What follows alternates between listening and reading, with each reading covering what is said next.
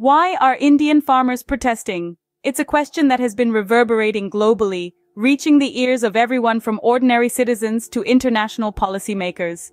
The answer, like most socio-political issues, is quite complex and deeply rooted in the country's history and economy. In the heart of this issue are three controversial farm laws passed in September 2020. These laws were met with vehement opposition from farmers across India. The crux of the matter?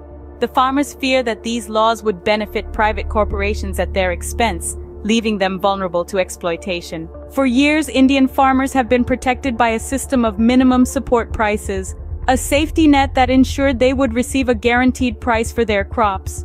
The new laws, however, threaten to dismantle this system, leaving farmers at the mercy of free market forces. The farmers' outrage was not just about the laws themselves, but also about the manner in which they were passed.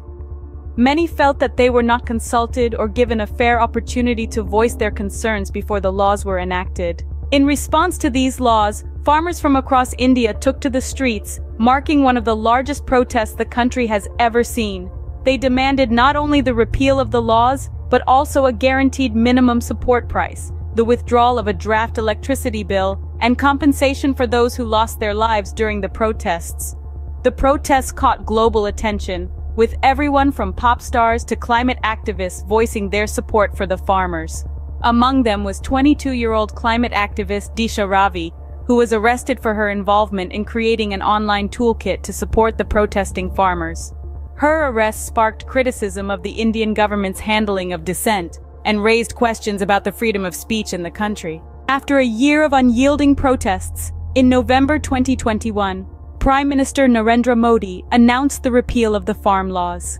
However, this decision was met with skepticism by the farmers, who viewed it as a politically motivated move ahead of key state elections. They vowed to continue protesting until all their demands were met. To summarize, the Indian farmers' protests are about more than just a few controversial farm laws. They are a manifestation of deep-seated economic anxieties, a cry for fair representation, and a fight for the right to dissent.